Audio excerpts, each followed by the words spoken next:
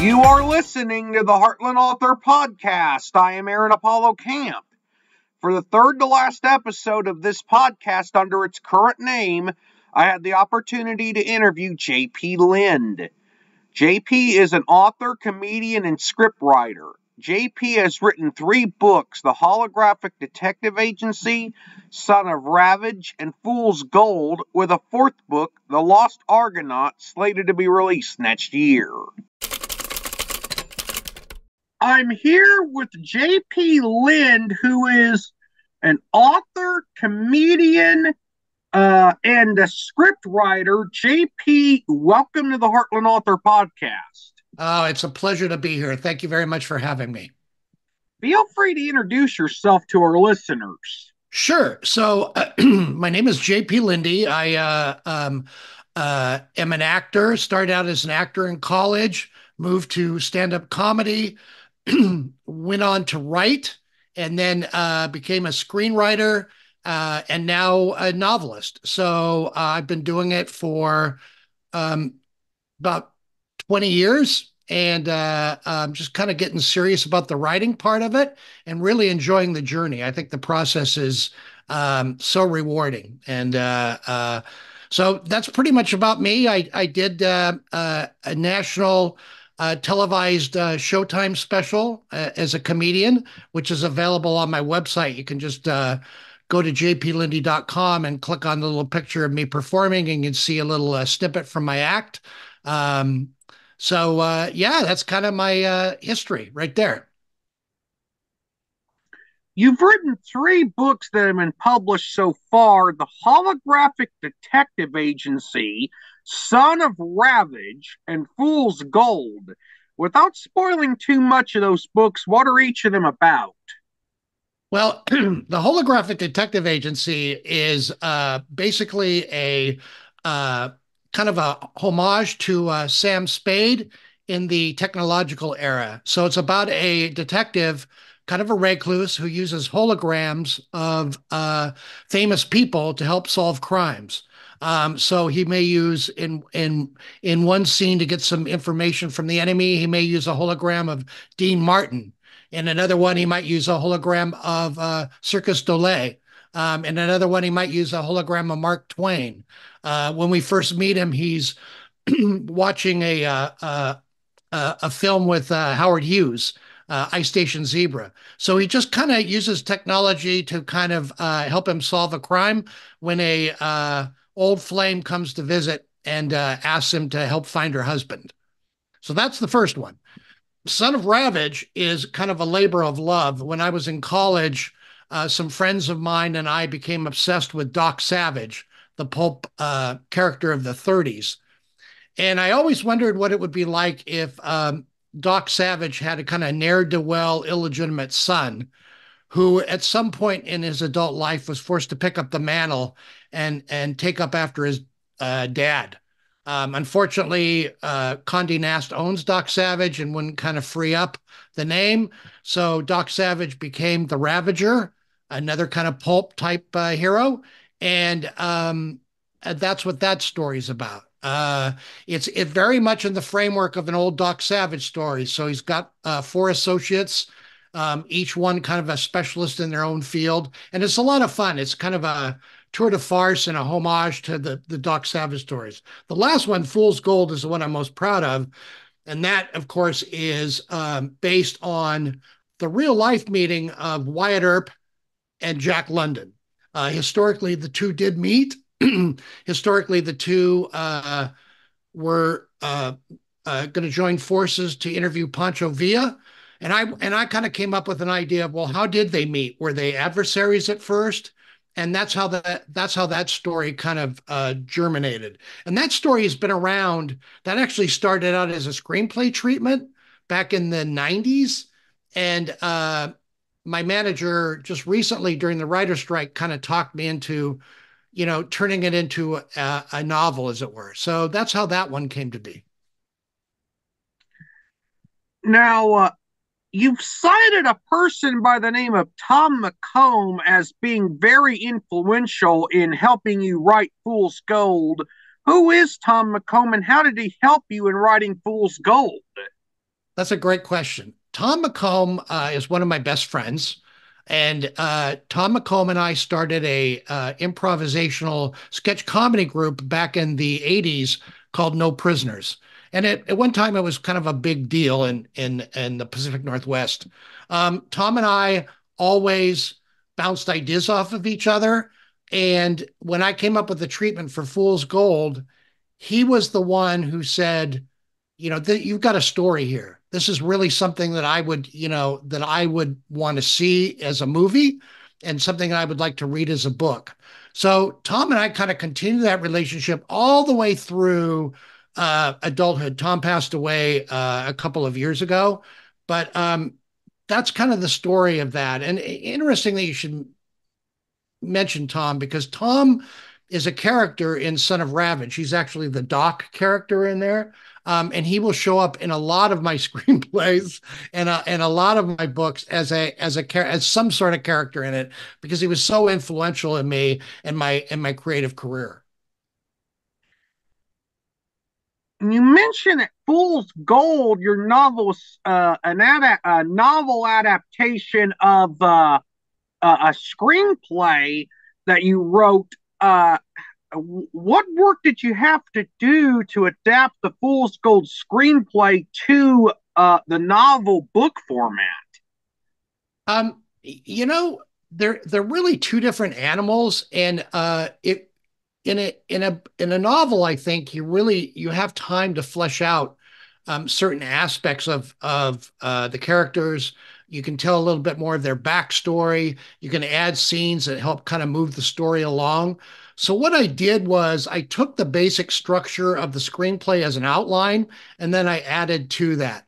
For example, the Bolshevik whaling vessel that the Jack London and the boy find themselves um, uh, taken on is added. Another scene where they're in the lifeboat with the killer whale and the great white shark. That's also was added. The scene of Wyatt Earp and meeting the femme fatale, Nicole, on the train. Those were added. All of those flesh out the character. And it's really, really important. In a novel, you have a little breathing room. You can just really, really kind of explain your characters. And in the screenplay, the secret gold mine is marked by a frozen dead body. And it's kind of the last marker that you know that you're on your right path to the treasure. And in the novel, I was able to explain who that body was, how he got there, what happened to him, his relationship to the old prospector Charlie. All of those things were explained in the novel where they were just reference points in the movie where it's talked about, but it really isn't fleshed out. There's another scene with Nicole where we talk about her as a child, which kind of illuminates uh, her as a woman and why she is the way she is. So there was a lot of basically fleshing out, which was a lot of fun to do, and I really enjoyed it. It's more creative, fulfilling to be able to go into little tangents and explore things a little more thoroughly. And those were some of the fun points that I had with working on the novel. You have a fourth book that's going to be published in 2024, if I'm not mistaken, and it's called The Last Argonaut. Without spoiling too much of it, what will that book be about?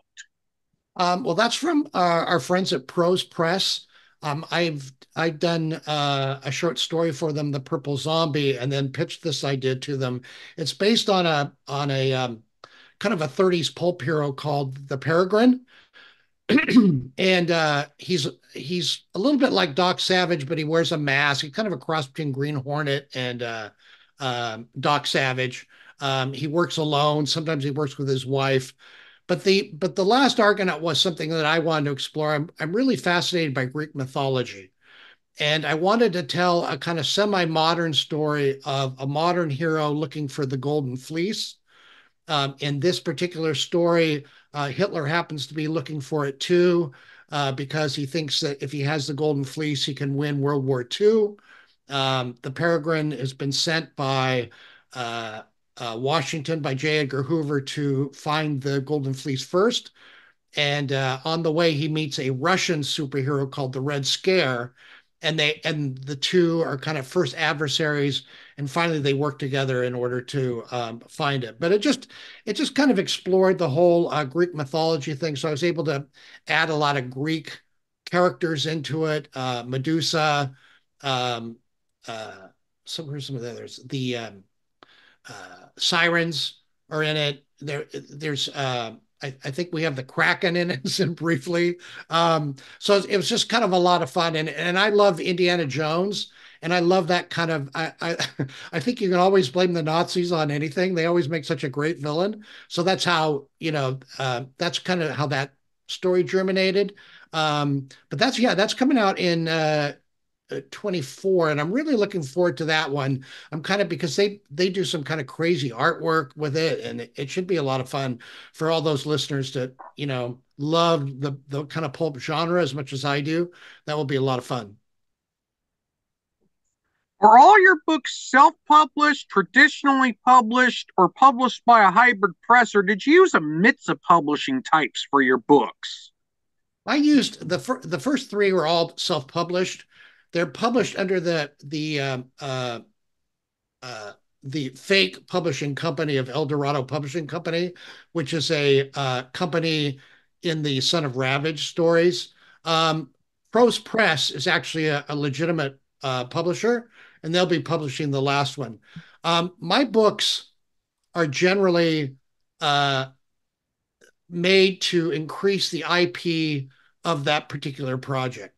And when I say that, of course, it's very, very important that they sell, and that's why I'm doing this podcast to get listeners, hopefully excited enough to read the books. But what they the real purpose is to increase the value of the property, to for producers to see, oh look, Fool's Gold, for example, got 30 great reviews on Amazon, and on Goodreads it got 60 great reviews. And what that does is it gets a producer's attention so that they'll read the book and maybe option a script off of it or some other kind of thing. So it's a I write for two reasons. One's because I love to, and second of all is to improve the IP of my portfolio. If you have a writing routine, what is that like for you? I write every day, 7 days a week. I generally get up. First thing I do is I write. I write for 2 hours, take a walk, usually about a mile and a half, 2 miles, get back and write some more. Every single day, even on holidays, I write.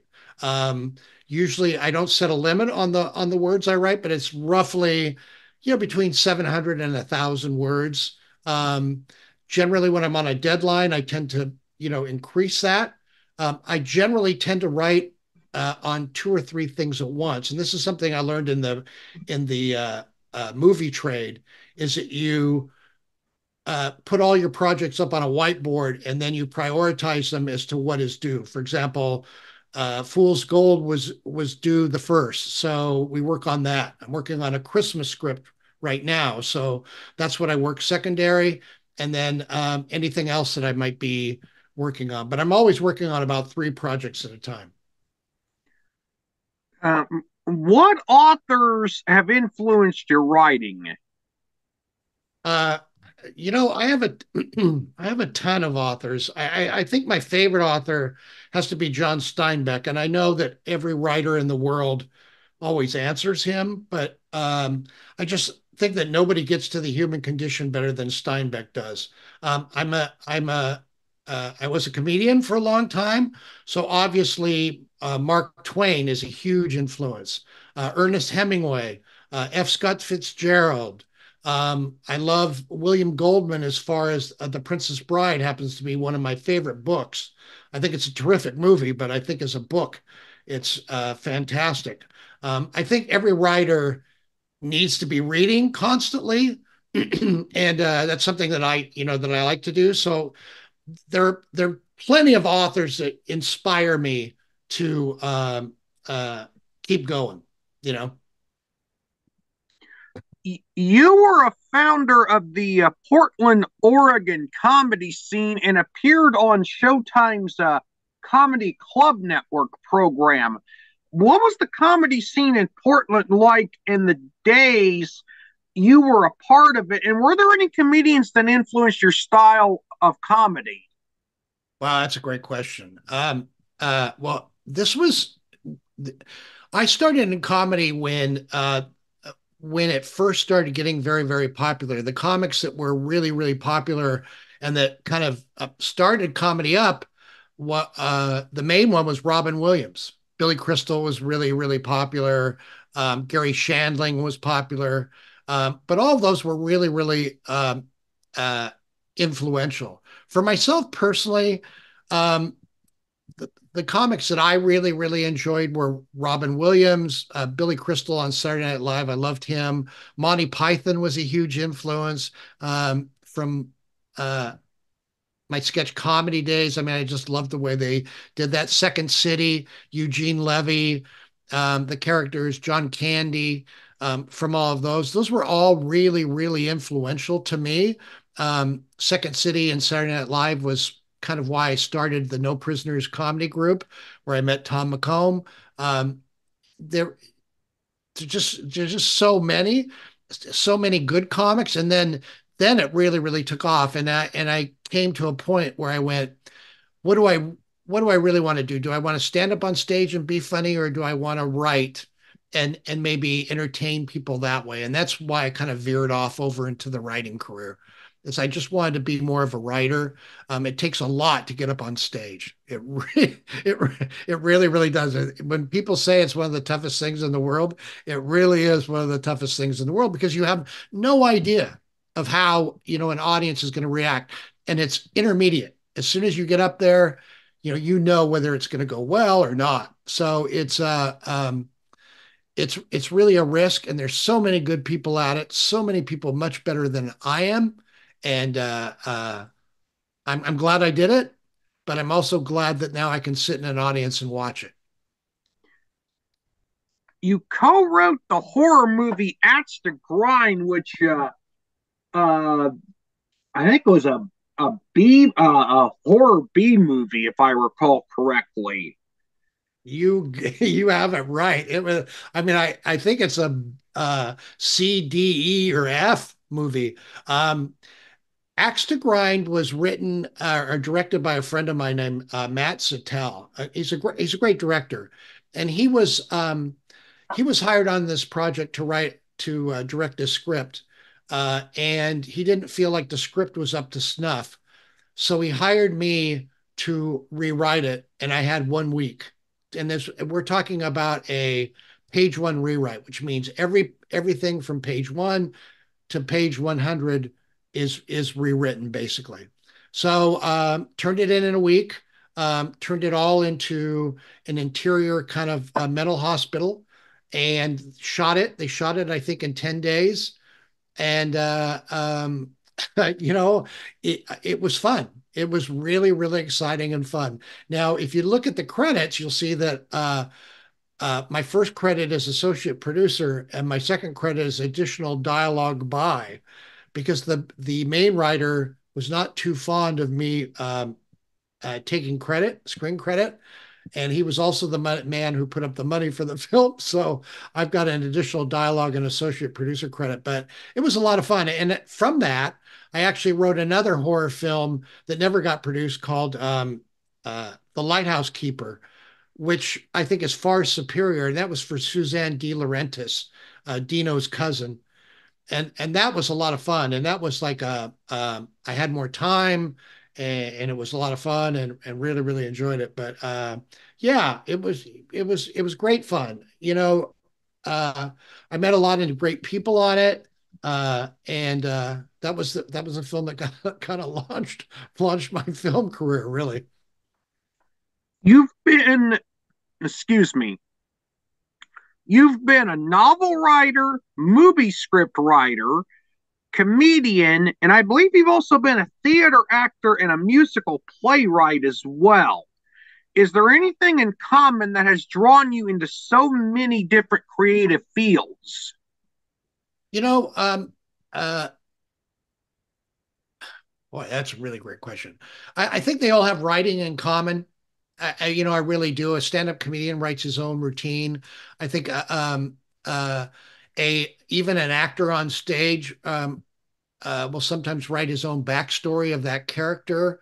There's always That's always common the common thread. And I knew when I was a kid in grade school that I wanted to be a writer. I mean, I would write the class plays, and it was something that I always really wanted to do.